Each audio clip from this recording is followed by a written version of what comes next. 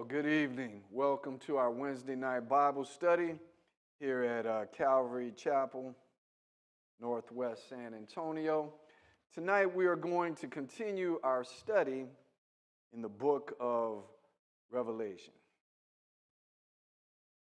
If I could get my computer going here. Our chapter tonight is Revelation 7. Entirety of the chapter, verses 1 through 17.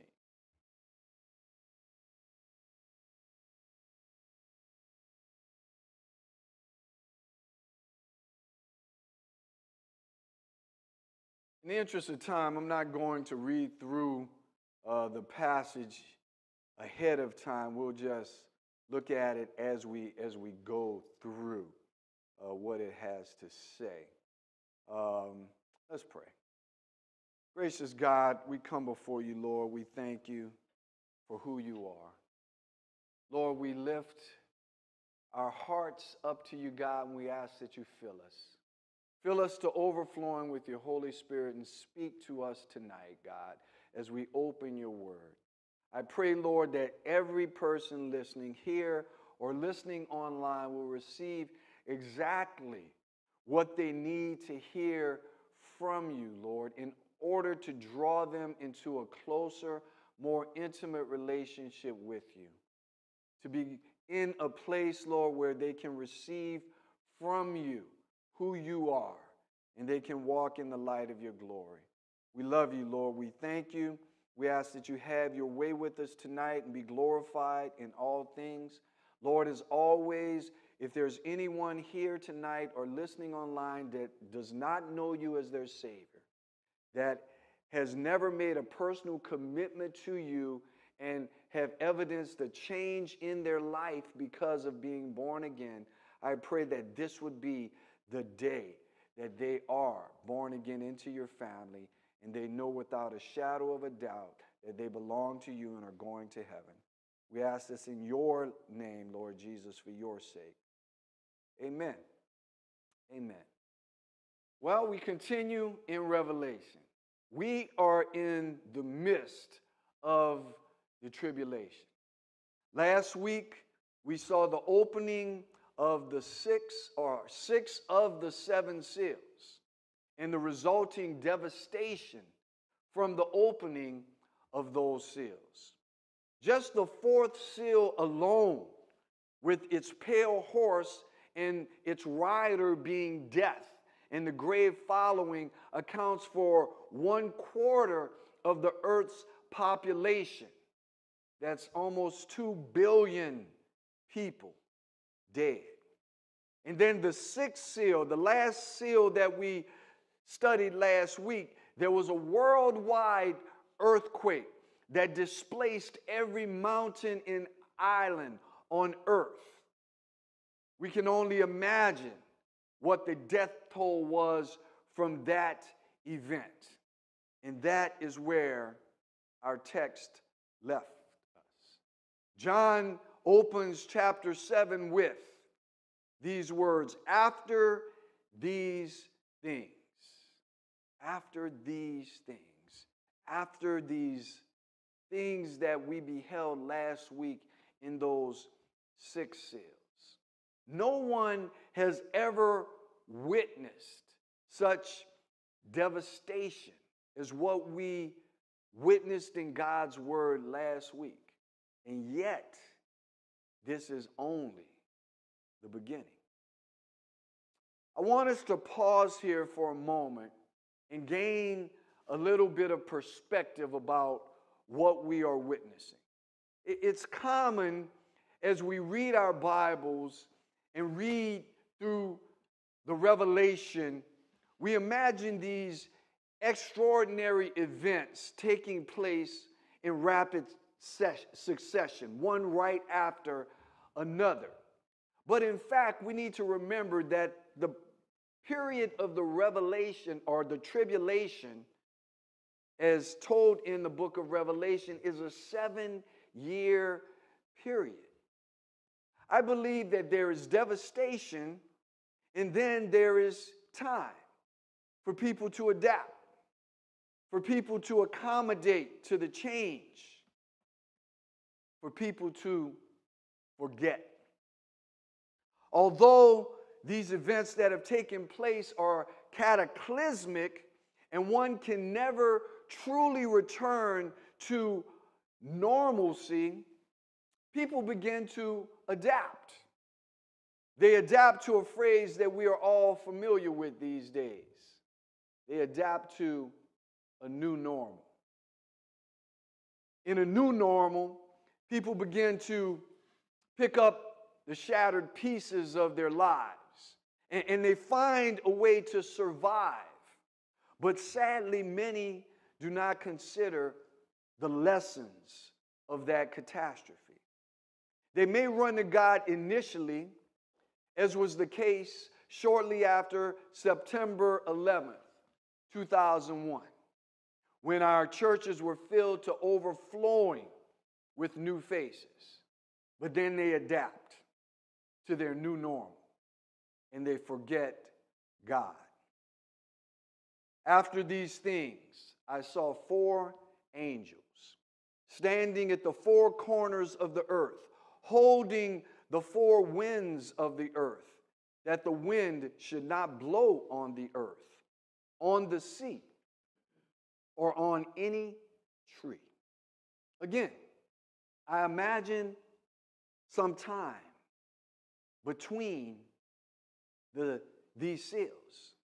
People are still adjusting to the after effects of this great worldwide earthquake that affected everyone in the world. Possibly they are finding their new normal. Maybe children are out flying kites. Does anybody fly kites anymore? We flew kites when I was a kid, man. So I see them flying kites.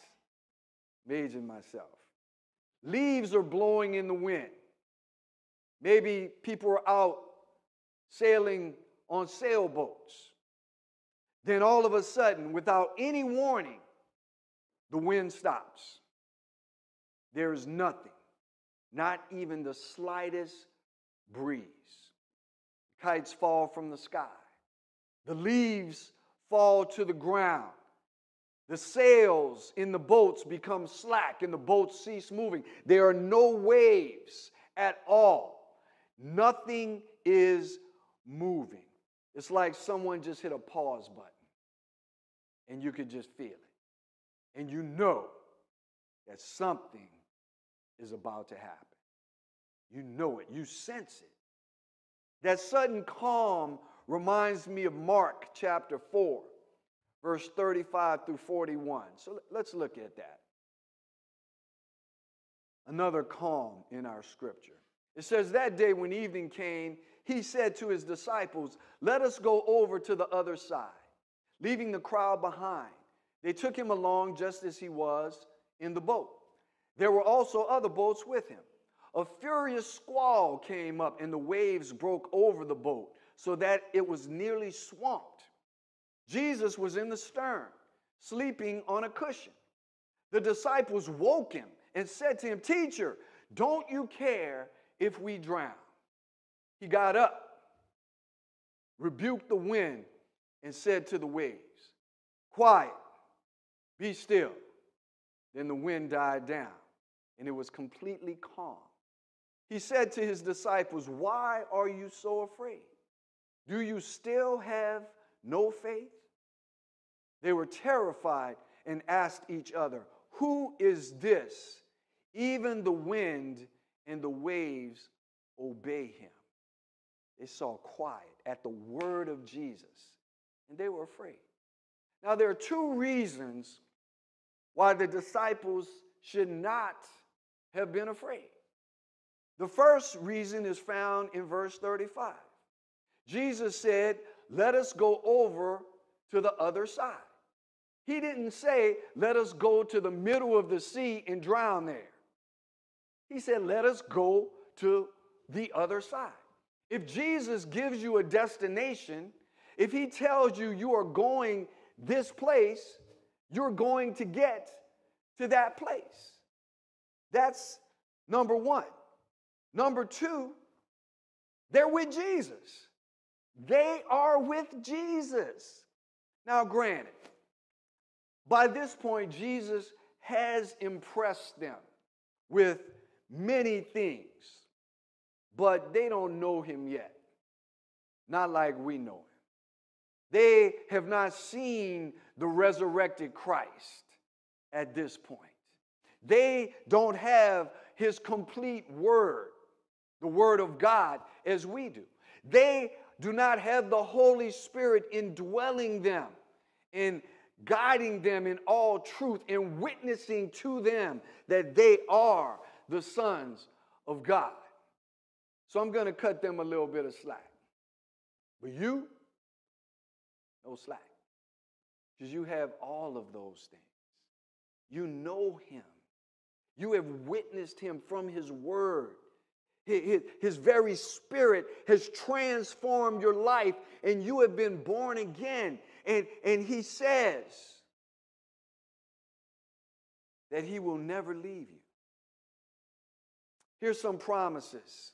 Philippians 1:6. Being confident of this, that he who began a good work in you will carry it on to completion until the day of Christ Jesus. We can rest in that. That's a destination that Jesus has promised us. The completion, the day of Jesus Christ, he is going to take us to that day. Hebrews 13:5. Let your conduct be without covetousness. Be content with such things as you have. For he himself has said, I will never leave you nor forsake you. Jesus will never leave you. I like that context. It's actually talking about money. It says don't be covet. Don't be grabbing and holding on to things. Be content with what you have, because he said he'll never leave you. That speaks to us if God calls us sometimes to a different place where we might feel a little bit insecure in our finance. He's with you. He will never leave you nor forsake you. Ephesians 4:30. Do not grieve the Holy Spirit of God, by whom you were sealed for the day of redemption. These are some precious promises of God that he is taking us all the way to the finish line. We don't have to be afraid of the journey on the way. No matter how tumultuous the sea gets, no matter what circumstance we have to endure in our lives, we can be confident that Jesus is going to take us to the finish line. Now, speaking of seals, let's see what this pause between the sixth and the seventh seal is all about and what is going to happen. Verse 2. Then I saw another angel ascending from the east, having the seal of the living God. And he cried with a loud voice to the four angels, to whom it was granted to harm the earth and the sea, saying, do not harm the earth, the sea, or the trees, till we have sealed the servants of our God on their foreheads. And I heard the number of those who were sealed, 144,000 of all the tribes of the children of Israel were sealed. Of the tribe of Judah, 12,000 were sealed.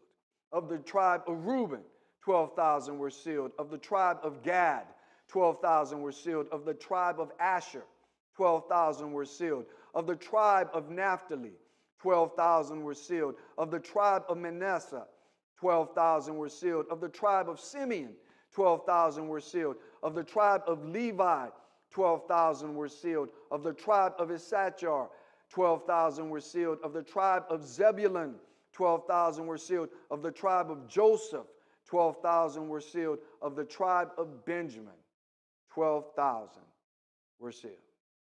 So, the event that we have here taking place is the sealing of the servants of God in their foreheads. 12,000 from the 12 tribes of Israel. Now, there has been much speculation about these 144,000.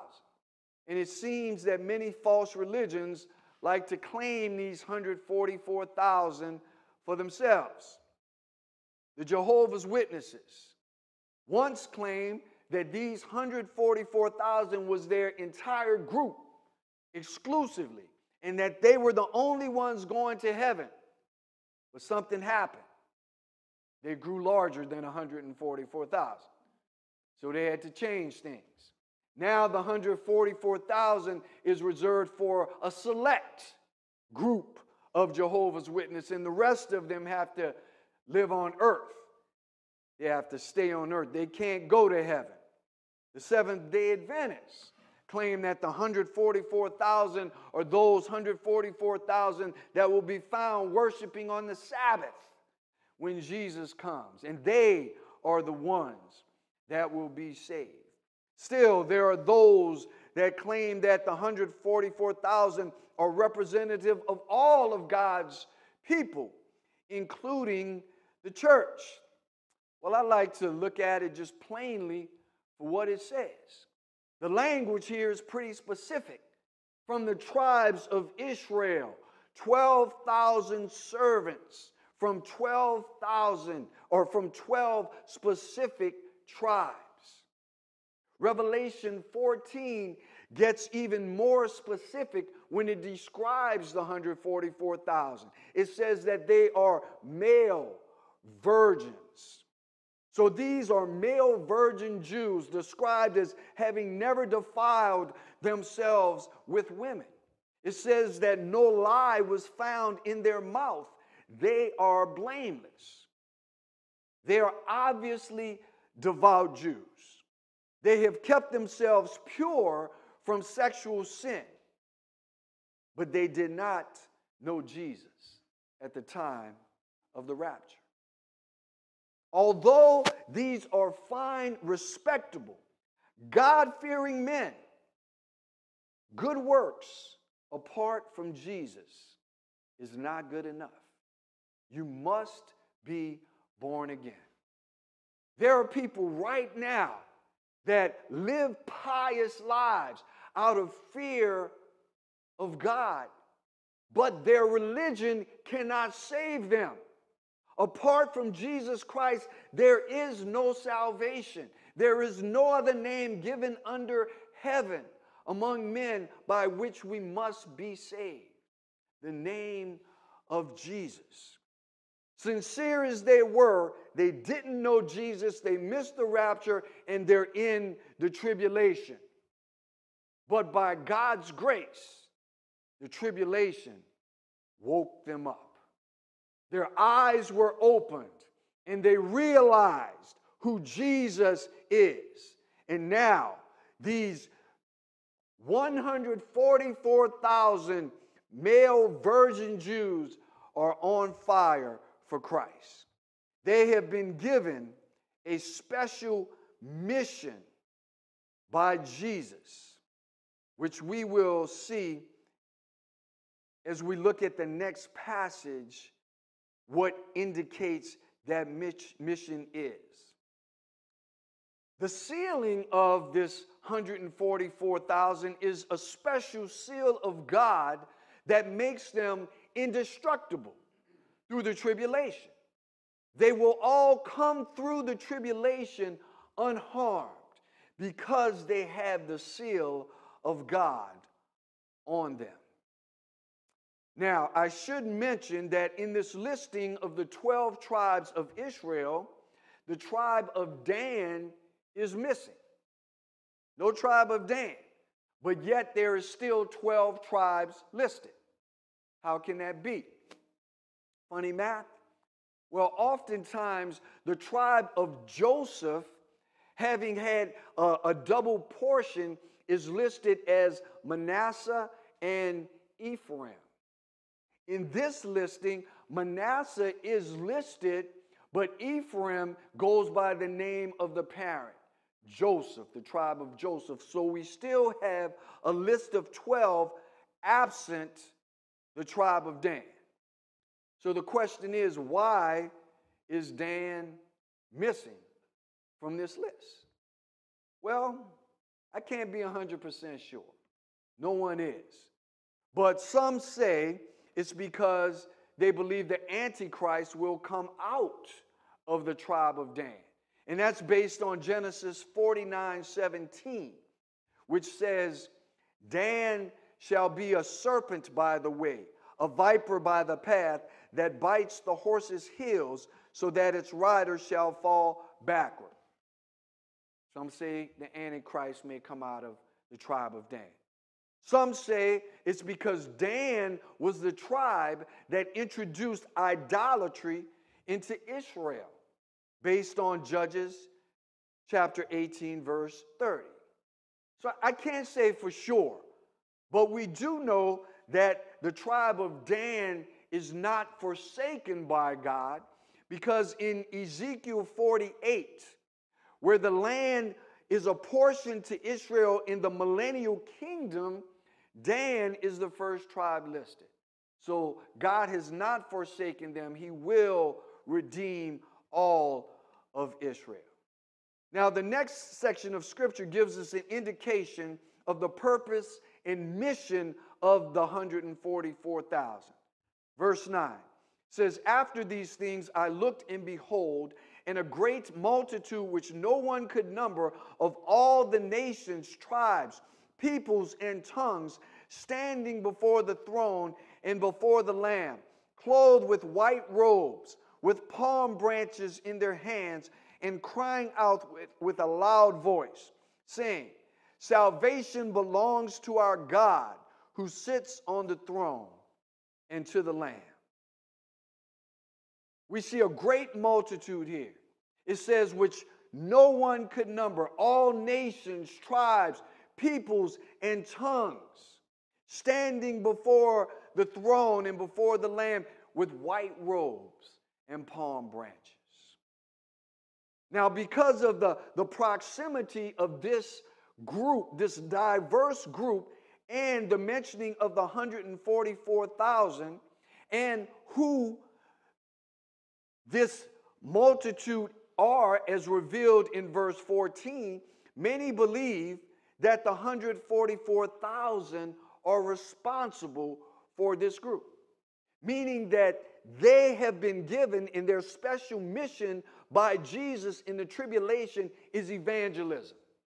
That they are evangelizing during the tribulation and preaching Jesus Christ to those that are in the tribulation, telling them what they need to do in order to be saved. That's a hard time to be saved during the tribulation. We're going to get a picture right here in verse 9. We see the totality of those who came through the tribulation. It's a macro view, even though we haven't gone through the specifics of the tribulation. We see the total of all those coming out of the tribulation. We know from further studies that in the tribulation, the Antichrist will get to the point where they require anyone to get the mark of the beast in order to buy, sell, or conduct commerce. And any who refuse to get the mark of the beast will lose their head. These 144,000 will be proclaiming Jesus Christ, telling people not to get the mark of the beast, or they will lose their souls. And many, many will be saved, as we see in these verses 9 and 10. Verse 11, all the angels stood around the throne and the elders and the four living creatures, and fell on their faces before the throne and worshiped God, saying, Amen. Blessing and glory and wisdom, thanksgiving and honor and power and might be to our God forever and ever. Amen. This is worship. This is a worship fest. They are bowing down at the throne of God. Why? Because all of these people from every nation, every tongue, every race of people, the Great Commission has been fulfilled. Jesus said, go into all the world, every people group, proclaiming the gospel of Jesus Christ. And here we see representation from every people group saved from eternal hell. That is a cause for praise and worship of our God. There is no greater reason to worship the Lord God than salvation. It is the greatest miracle, bar none, is the salvation of a soul. When a person turns their life over to Jesus Christ and they are born again and all of their sin debt is wiped out because of the blood of Jesus, the Bible tells us that there is joy in the presence of the angels when one sinner repents. It's a glorious time of praise and worship with this multitude which no one could number. Verse 13 says, then one of the elders answered me, saying to me, who are these arrayed in white robes, and where did they come from? And I said to him, sir, you know. Like, why are you asking me? You know, you're the one that live in heaven. You know. So he said to me, these are the ones who come out of the great tribulation and washed their robes and made them white in the blood of the Lamb. What can wash away my sin? Nothing but the blood of Jesus. What can make me whole again? Nothing but the blood of Jesus.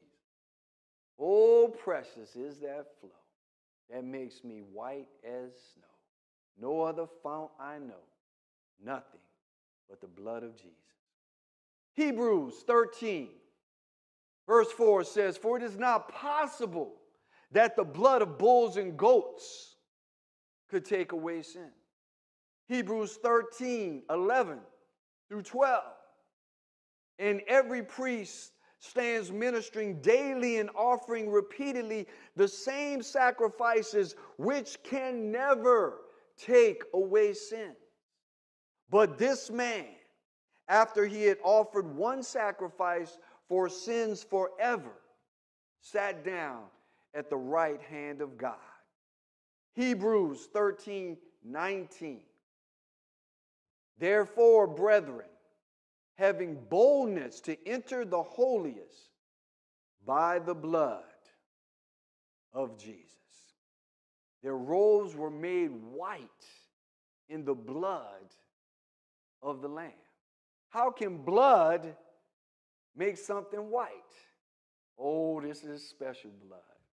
This is the pure blood of Jesus that cleanses us from all sins, that cleanses our very conscience from sin. We need to understand that we are washed so thoroughly from our sin that Satan has no longer a grip on us. I know we fail.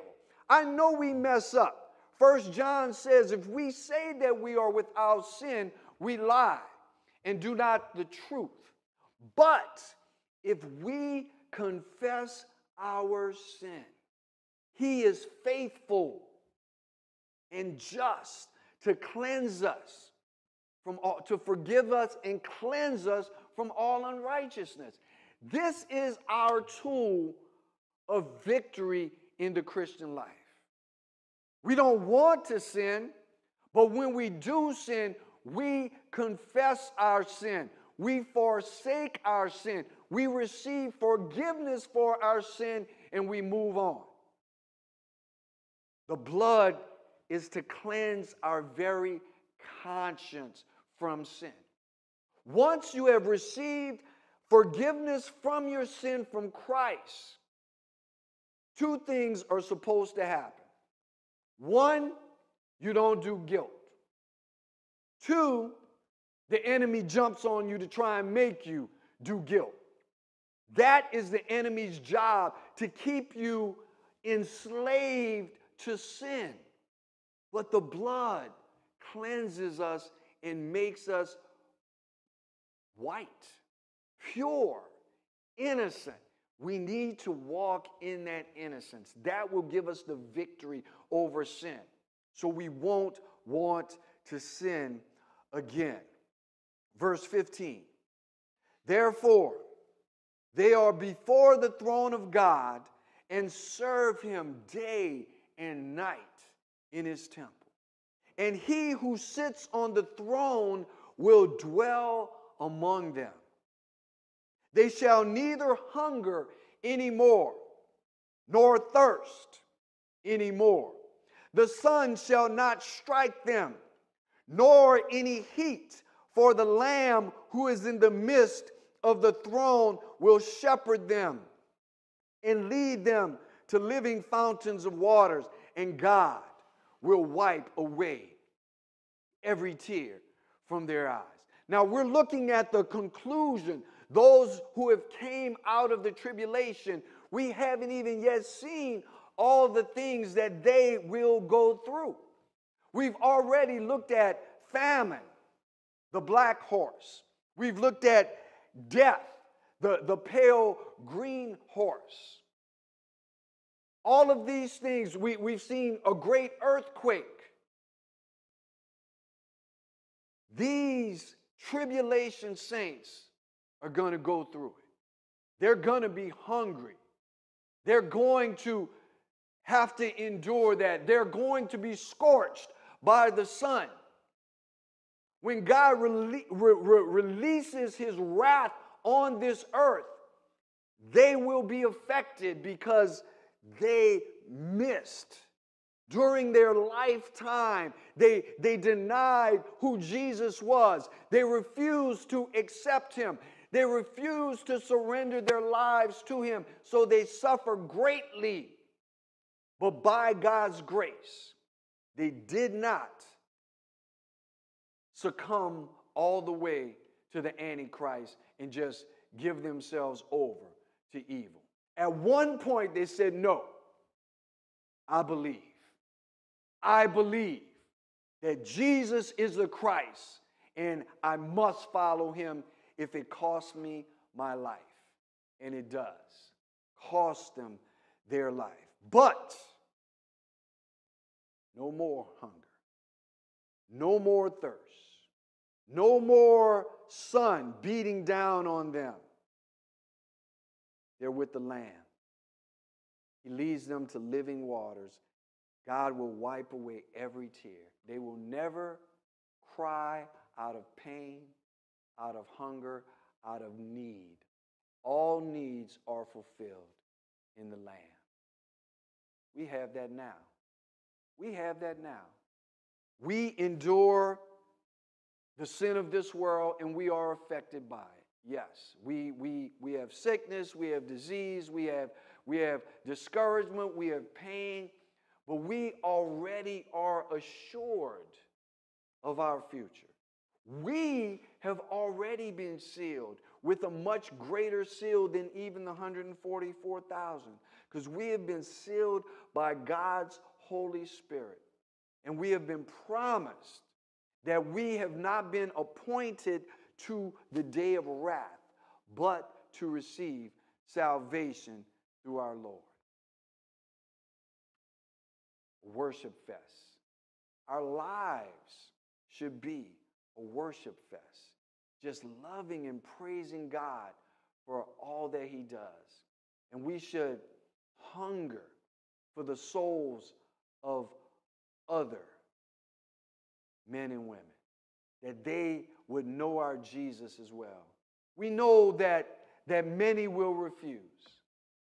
It's just the nature of man. The Bible tells us that many are called, but few are chosen. It's sad. It's sad when we stand on the other side, because we know where they're coming from. We were there. We were all unsaved. But now we're on the other side and we have the glory of God living in us, and we're trying to tell them, open your eyes.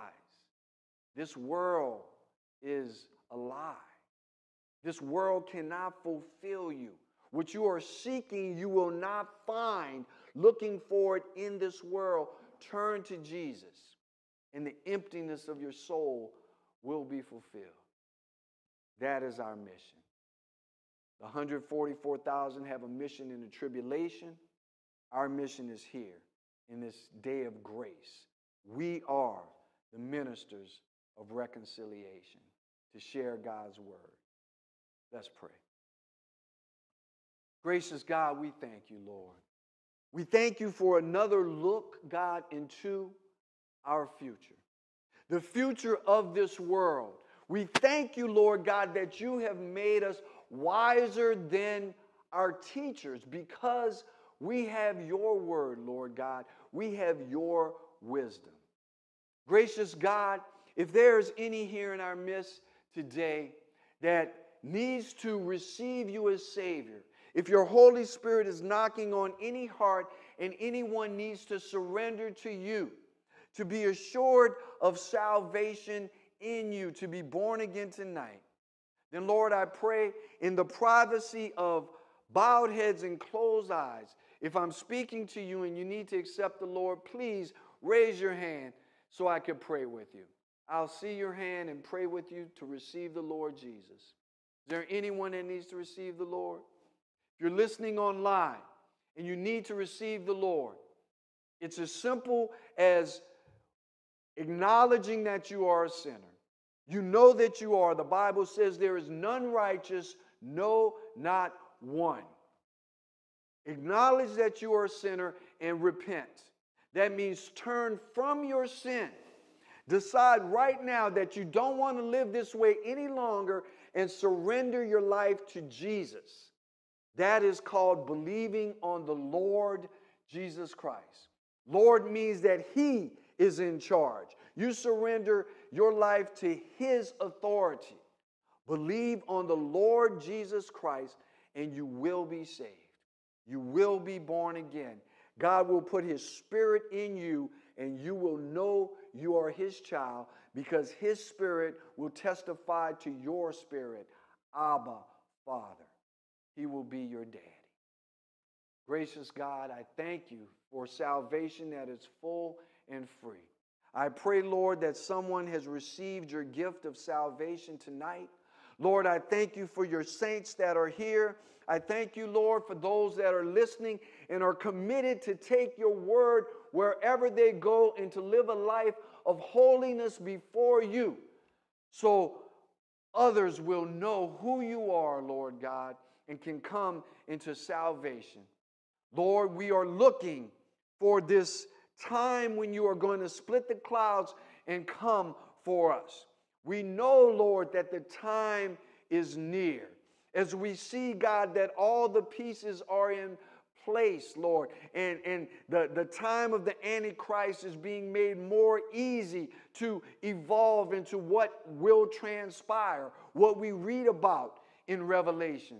So, Lord God, help us to be ready, to be looking for you, Lord, and to redeem the time because the days are short. God bless us as we dismiss now. Take us all home safely and continue to be glorified in all that we do.